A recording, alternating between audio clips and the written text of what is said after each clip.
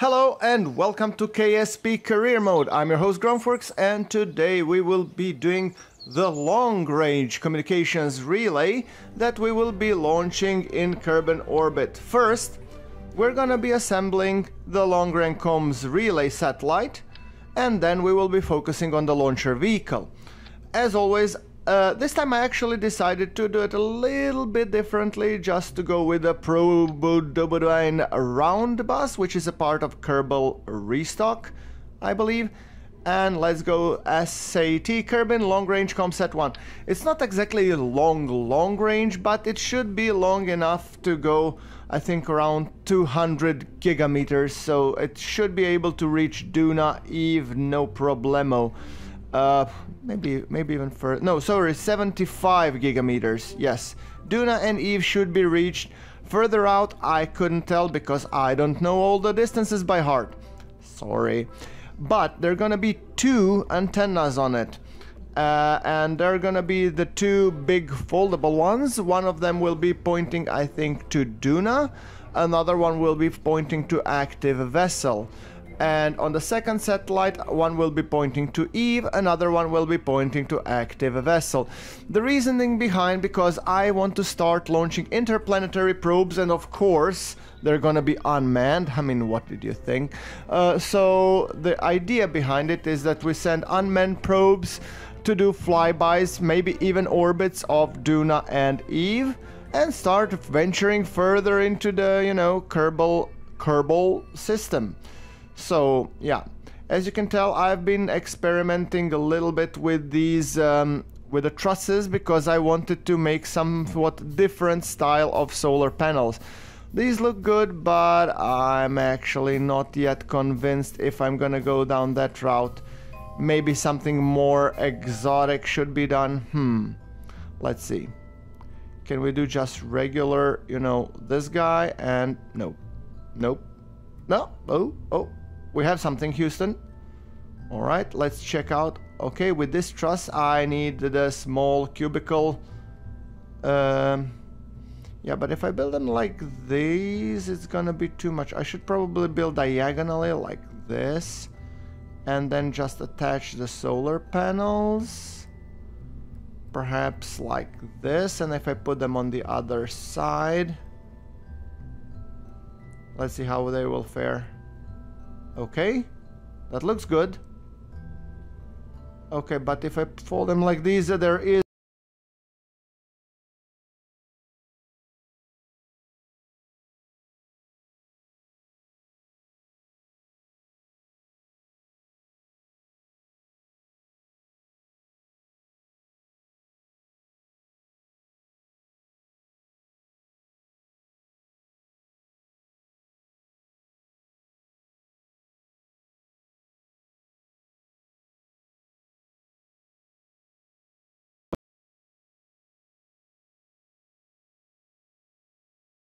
everybody fold. You, antenna, also fold. So this will be our launch satellite. I'm really needing some actuators here, you know, like, I don't know, clamps or something, or, you know, hinges, for example. I would love to be able to fold the satellite out and then do all sorts of cool stuff, but I haven't unlocked it yet. That's locked behind much more science, sadly. Hopefully, once we start sending interplanetary probes into solar orbit and all others, it will be better. Okay, I'm gonna remove this top. The satellite is designed. Now, we need two of these satellites, and they will be going into polar... What now? Look at these guys. Apparently they have issues. I have no idea why. For the life of me. Okay, tell you what. Okay, this looks that hideous. No, I designed it to look like this, and I'm gonna make it like this. Now, fold, please. Thank you. You, okay? Fold, please. What's wrong with the symmetry? For crying out loud. Okay, tell you what, if you won't work in symmetry, I'll align you manually. Yes, I'm committed. Deal with it. Game. What can I tell you? Okay. It seems to be working fine now. I'm gonna just strut the bananas out of it. Auto strut everywhere with the heaviest part. Yes, please. Thank you. Strutted those two together. Everything else together. Good, good, good. Custom groups. Number 2 will be solar panels. Number 1 will be antennas. And number 3 will be these large antennas. Not that I ever use them, but, you know, it's good to have them. Alright. Okay. I mean, it's an absurd launch vehicle. I would really, reiterating, love to get... Come on, don't get symmetry shit on me now, boy. I need these, and now I need this, and then decoupler. Yeah, works. Perfect. Yeah, I needed a little bit more oomph because I wanted the satellites to go into their own orbits on their own, rather than me doing all kinds of weird stuff to them. Okay, I'm just gonna quickly recheck the staging, making sure that everything is kosher. And after that, we will be booking them and launching. Just, okay, a couple of upper stages needed just minor tweaks. Usually the upper stages I don't even use as stages because I decouple them individually just to be on the safe side. However, it doesn't hurt to have it all nicely aligned just in the case of a misclick and I press the spacebar accidentally. Now, the last ring, as I said, will go in a polar orbit, but I'm gonna have it at 90 degrees to both of these circles. Yeah, as you can tell, I'm a piss poor engineer when it comes to perfectly aligning everything. So, like this and polar orbit. Yes, that's the plan. Dorothy, are you ready for launching some comsats? Alright. Okay. First we'll fire up the engines and then we're gonna go with the actual boosters. And uppity we go. Beautiful. Rolling to polar orbit and going immediately northwards. However, this is the surface north, not the orbital north. That's something that I need to keep in mind. Crossing the cloud layer with this ridiculous vehicle, ditching the boosters. Okay, some of them went bye-bye. Let's switch to the orbital view, and now we're gonna correct the orbit to go polar orbital. There we go, beautiful. Apoapsis is climbing. By the way, you are watching this in 2 times time acceleration because I figured there's really no need to go, you know, slowly.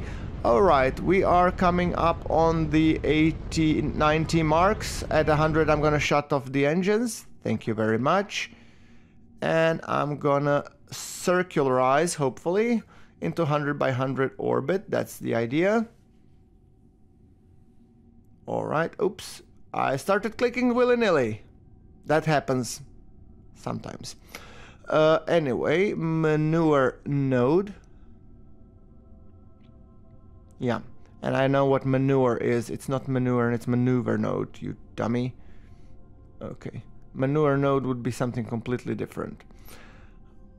Right. Okay. This minor tweak, let's go 100 by 100. Okay, I'm actually pretty satisfied with this.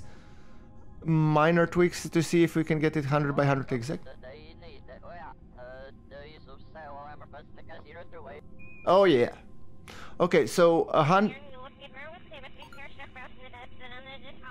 Okay, Dorothy, shut up, please. Okay, now we have a burn in 16 seconds. I need to focus. Give me a second here, will ya? Right. Let's point the maneuver. Yes, that's the word. Prograde. And the burn comes in 5, 4, 3, 2, 1, ignition. And we will burn through 3 stages for this burn. So the first burn being the regular, all three booster engines. Then we will be decoupling those right about now-ish. Kaboom. Bye-bye. Then we have additional 300 meters per second on this booster, and then we will be ditching that one for the Terrier engine. Alright. 100 more meters per second till main engine cutoff and separating the booster. And up we go. As you can tell, here we have more than enough. We have 800 meters per second. Normally you would have 3000, but these satellites are heavy and there are some additional fuel tanks, so yeah. And they're heavy because of the fuel tanks, of course. So, yeah. That's why thrust to weight is 0.7, but it doesn't matter. We are almost orbital. Another 100 meters per second and we will be in orbit. And a polar orbit it is. Now 50, come on, rise up.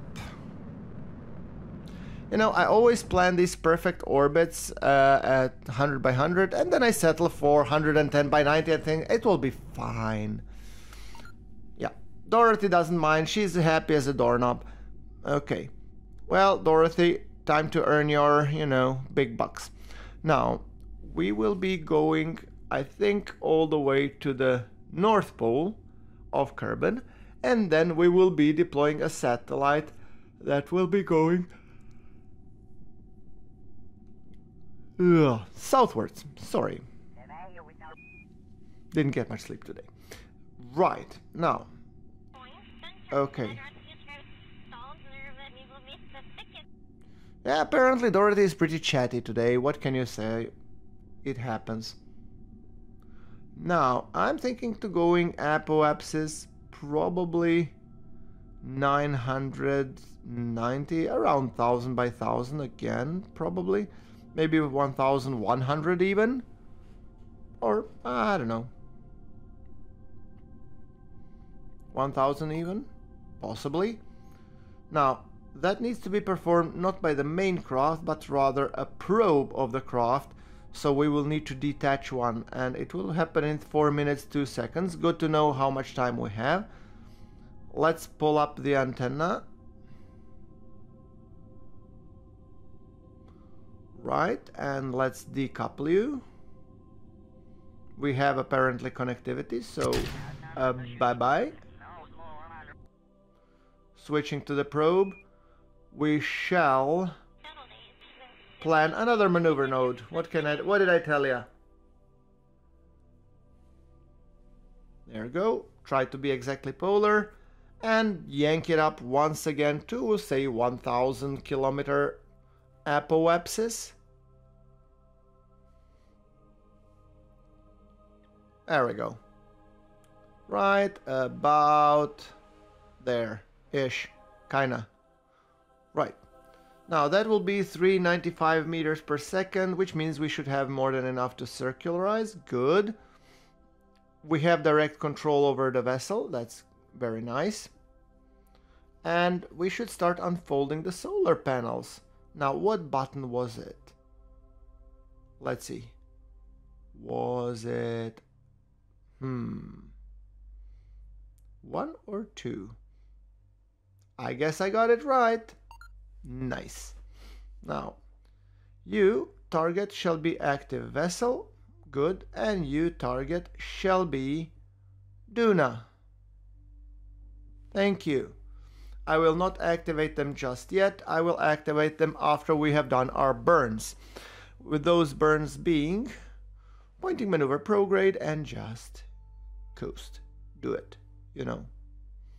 Oh, I need to activate the engine. Yes. That's a really important thing, because otherwise no burns will happen. Yes. Alright. So the burn will be in 2 minutes and 30 seconds. Shall we queue it up? Of course we will. Node prograde. Execute. Thank you. Yeah. Alright. Might as well time accelerate and enjoy the show. Beep beep. We have plenty of power. We shouldn't have any problem whatsoever with these relays. I'm at least hoping that we won't, but you know, you never know. I've been wrong before. Many times, in fact. Alright, so let's see. We are accelerating till we hit our burn time, and then the Terrier engine should kick in. Hopefully. Possibly. Probably. Oh, there we go. Beautiful. That's the money shot that we all came to see. Bye-bye, deployer. We are going into higher orbit. Normally, I don't think it would be a good idea to make the burns with the, you know, all the solar panels open, but we don't model that much space debris in KSP, so it's not really that big of a deal. Now, apoapsis, we are at 1006, so let's just extend it and circularize it nicely if we can. I want it to be just slightly higher orbit than the medium range ones, so that they never intersect in trajectory and that they never collide. Not that they ever would, the chance would be like 1 in a million or something. However, you know, when you get a chance 1 in a million, that's still 1 in a million. So let's make it 0 in a million, shall we? Right, so that's 331 meters per second burn, which we will lovingly queue and then do the burn. Okay, node, execute, thank you. It's aligning so nicely. Oh, look at it go. And it's spinning. Okay, execute plan maneuver. We have hold maneuver progress, and that's gonna happen in 32 minutes. Beautiful. Let's give it a little bit time nudge, shall we? We are going down, and this is the benefit of having so many satellites in various rings. Now, our, you know, relay network is starting to be a bit more reliable, so we can count on it to do various things. And I think these rings all intersected at 90 degrees, I think that gives you almost the biggest robustness. If I would bother to actually place the all the satellites in the, you know, like equilateral triangle, then it would be literally perfect, but I mean, what's the fun in that? Okay, the maneuver shall happen in, say, 10-ish seconds. Let's just observe as it happens. Ooh, that's a nice picture. Pretty pics.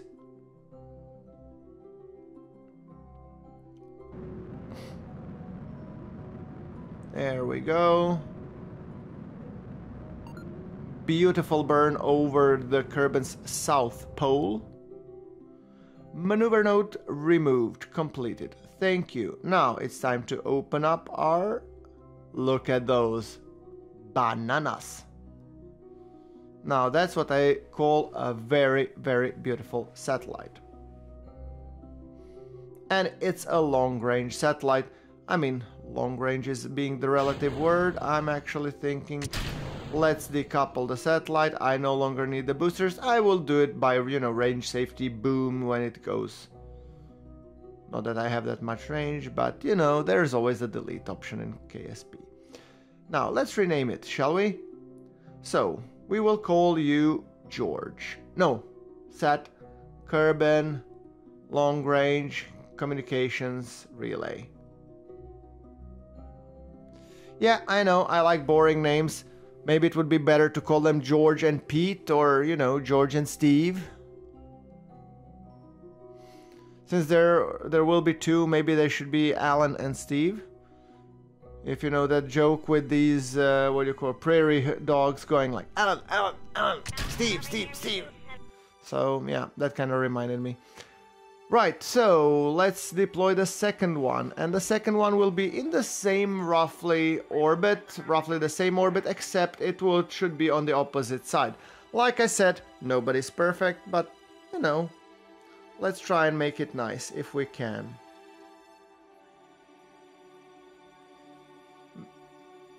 May not be realistic, but it's Kerbal enough, and I like it. So.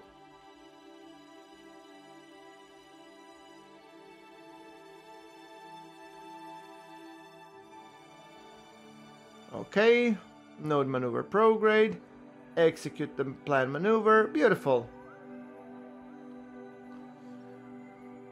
Alright, and that will happen in 1 minute and 12 seconds. Now, opening up the solar panels, and I'm probably the more sharp-eyed among you are screaming at me right now. Because I'm doing this post-commentary. And in the comments, tell me why. Alright. Let us accelerate until the start of the burn. The burn will be in 30 seconds, 20, 10, 9, 8, 7, 5, 6, 5, 4, 3, 2, 1, ignition. Ignition. I said ignition. Right, so, who did guess what happened? I'm just observing this marvelous view and being totally clueless as I was, you know, recording the episode, and I was like, what the hell? Shouldn't it be already completing its burn by now? The correct answer is yes, it should. But why isn't it? I really look forward to hearing your comments. Okay. Right about now, I think the old me realized that something is wrong and realized, oh, I'm 40 seconds after the burn. What happened? Right, I forgot to activate the engine. Yes, I'm a doofus.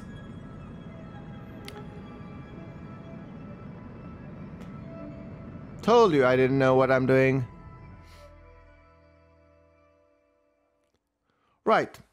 I mean, it doesn't matter in the end, our orbit will still end up roughly similar. I'll probably just need to do a lap or two just to make sure that the satellites are on the opposite side of the circle.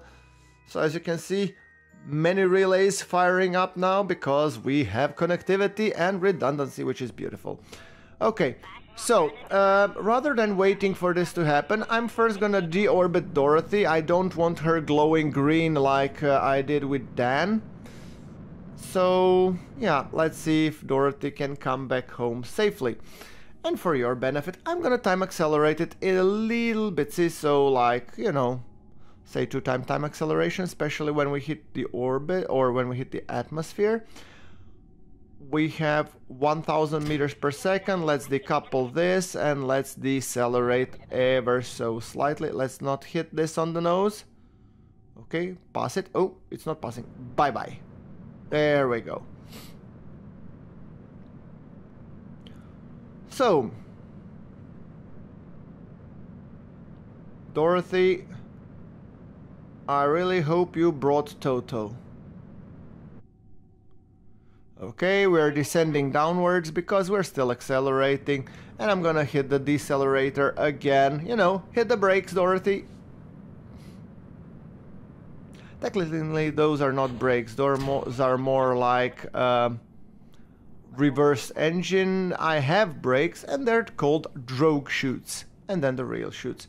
So, descending ever so slightly, and through the magic of time acceleration, I have spared you the long and arduous journey back to Kerbin.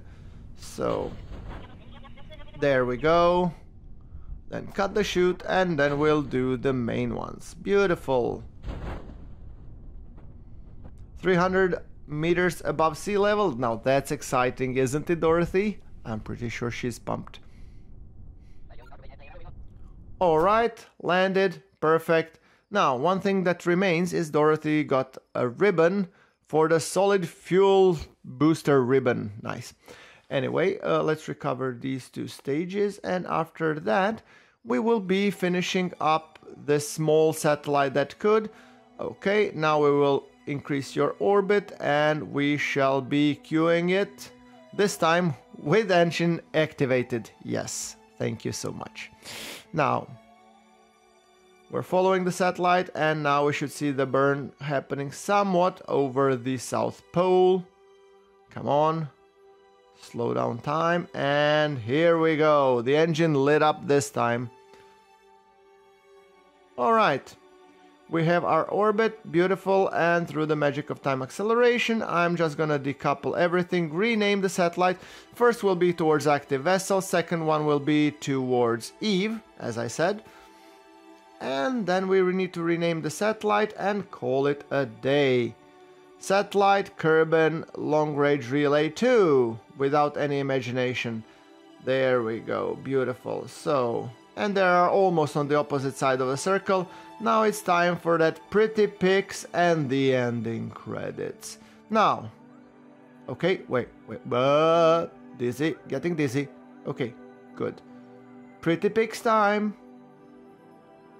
Okay, antenna, yes. Oh, look at it go. Isn't it glorious? Isn't it marvelous? Oh yeah. This is gonna be the money shot for the episode. I can feel it. I can feel it in my bones. Okay, move it, move it. There we go. Okay, as for those of you that know me, I'm spamming F1 like there's no mañana. So, thank you very much for watching. I hope you liked the episode. Do hit a like and tell the YouTube algorithm that you appreciate the content. If you haven't subscribed, subscribe and you'll see more episodes. I will see you in the next one.